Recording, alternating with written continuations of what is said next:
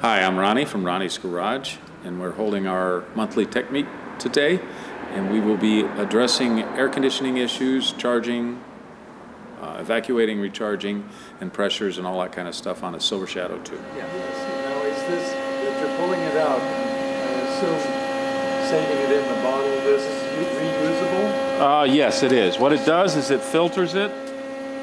Let me open this up so you can see the workings in here. First of all, I'll turn this around so everybody can see over here. There's two reserve tanks right here.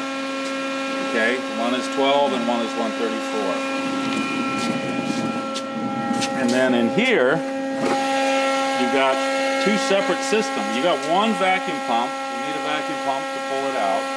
And then you've got two other pumps right here.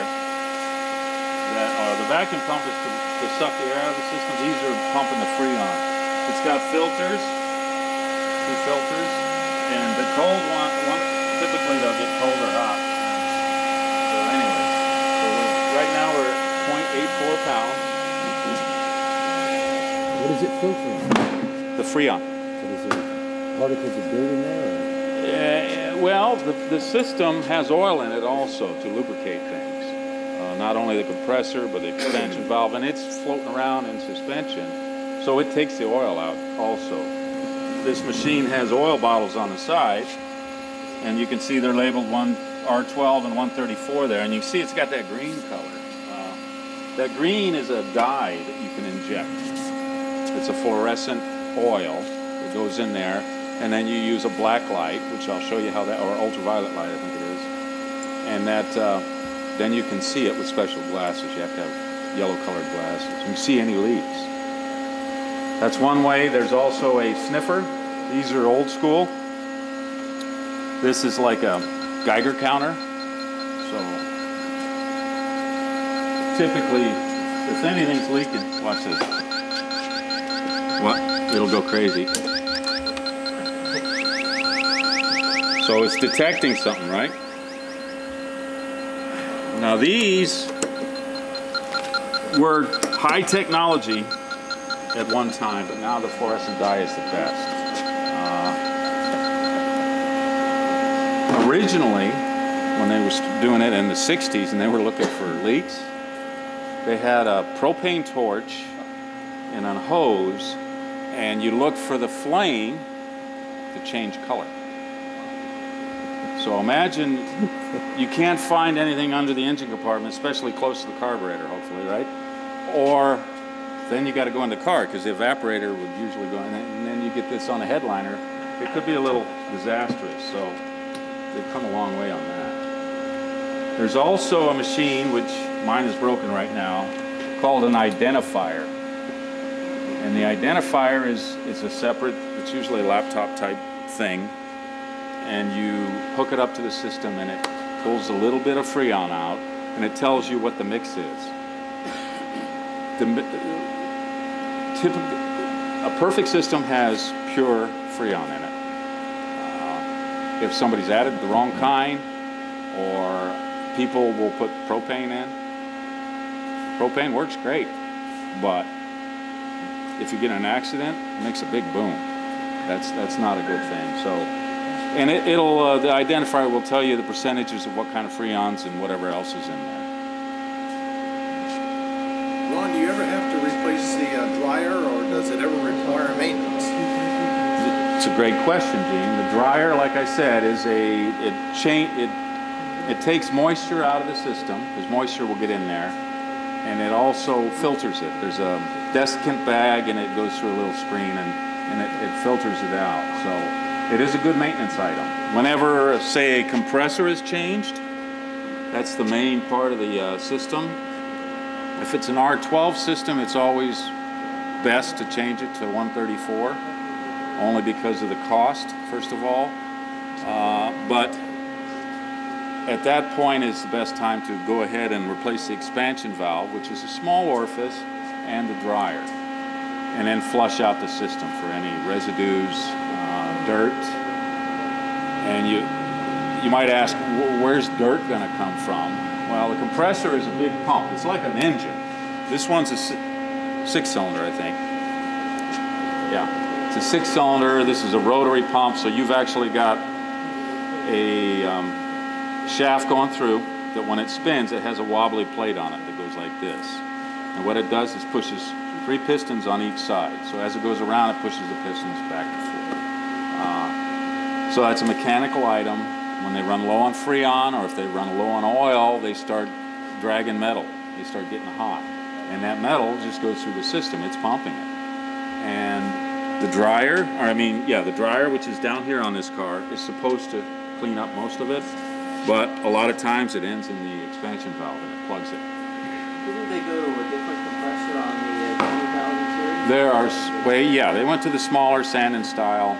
Is that more reliable or less reliable? It's more efficient, it's lighter weight, and that's the reason. Is you can use less Freon in the system. There's a lot of reasons they changed. This compressor is gigantic, and it's a pretty good compressor, but things improve. The ones on the modern cars are they're almost like space age. Super small, super low capacity, and they have variable output. It's totally different. This is just the way they did it for years. It's a GM compressor, or Harrison now. You can still buy them new. They're expensive. You can buy a lot of rebuilds. The new has gotten so expensive that I very rarely sell those. The new Sandin ones, or the smaller aluminum ones, you can buy this brand new, boom, boom, boom. You can buy cheap ones, you can buy good ones. I try to buy the good ones. All right, this just beeped. So what it's telling me is it took out 1.57 pounds. That's not a full charge, so it has lost some Freon. Okay?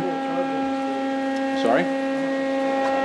With the 134, which you reduce it, it's usually 2 3/4 max. So it's down 1 1/4 pounds, okay, which is a third basically, right? Or no, it's about half. So what I'm going to do now is what I want to do is I want to recharge the system so that we can try to duplicate that blowing off. Or let's try something else. Now that I got that out. All right, so this is an ultraviolet light. You do not want to look into it. It's not good for your eyes. I'm going to let people try these on and see what it looks like. I'm going to take a quick look and see if I can see green. It's kind of hard sometimes.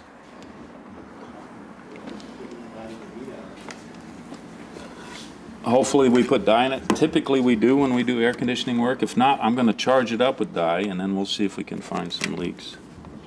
I can't really see anything, so once I see a smoking gun, I will let you guys look. So what color will it show up as? It'll be bright green. Okay. Fluorescent green. So what we'll do now is we'll go ahead and put a vacuum on this. We'll charge it up. I'm going to add oil. We're on the 134. That's good. This is the green oil over here. And we'll get started. So there's something called a vacuum charge. On this machine, you press that and it'll automatically, it asks you to connect the hoses, press start. Asks you how much to put in. We're going to go 275 and then press start again. And then it's going to ask you how long to evacuate it. Now evacuating, what that does is a vacuum pump, and it just tries to suck air through there. And when it reaches a near perfect vacuum, and which is unattainable I think, but it's close to 30 inches of vacuum. That's typical system is clean. And it's the longer you leave it on there, the more particles it's going to fall out or pull out. So we'll just go ahead and press start. You hear that big pump's pumping now. And you can watch the gauges. They went down real quick, right? So when it's down to its full vacuum, it's going to be over here near the 30 inches. See, on this side of the zero, on the low side gauge, this is inches of vacuum. And on the high side, it's pounds of pressure. And if you get up here to 400 pounds, it says retard. It means you got to back off.